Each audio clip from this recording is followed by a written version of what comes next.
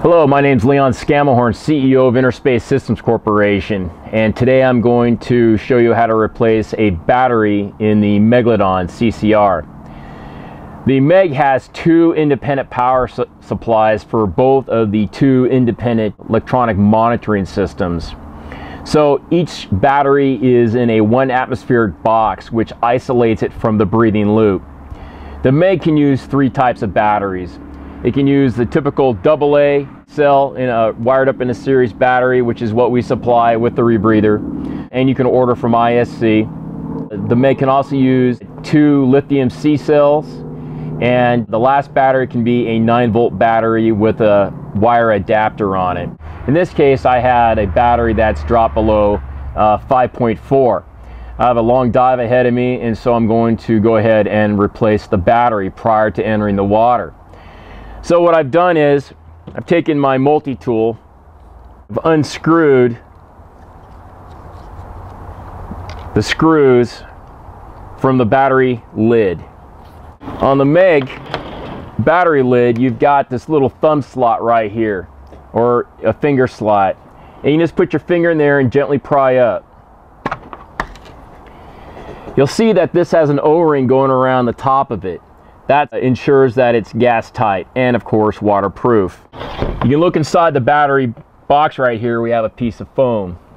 I'll just remove the foam, put it off to the side, and there's my battery sitting there.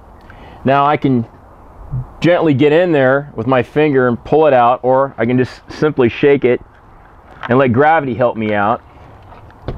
And I'm going to take it out, and you see how the battery's coming out with the Molex connector off to the side. And I'm going to take my fingers onto the plastic connector and gently remove. I'm going to go ahead and take my new battery. I'm going to check the date, and I can write down on here the date of installation and put my initials. Go in and reconnect it. And gently insert the battery and the Molex connector in together. Put it back together the way I found it. Foam goes on top. Make sure there's no wires that can be pinched by the battery lid.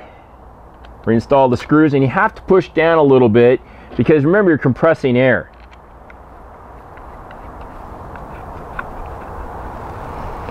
Take your multi-tool.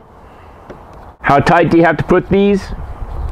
You just put these down just until they're snug. Don't overscrew or else you'll strip the thread. Last thing I'll do is I'll turn it on, and I can go into my handset, verify that I've got power, verify I've got adequate voltage. Go into system monitor. I got 7.9. That's a brand new battery. That's how you change a battery inside the Megalodon CCR. Thank you for your time.